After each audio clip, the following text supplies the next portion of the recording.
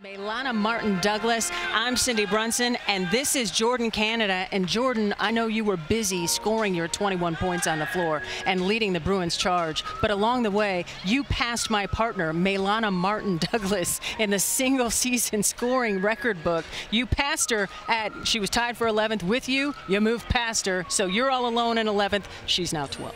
Sorry about that. That's all right. If it was going to beat anyone, I'm glad it's you. Thank you. What was different for your team tonight?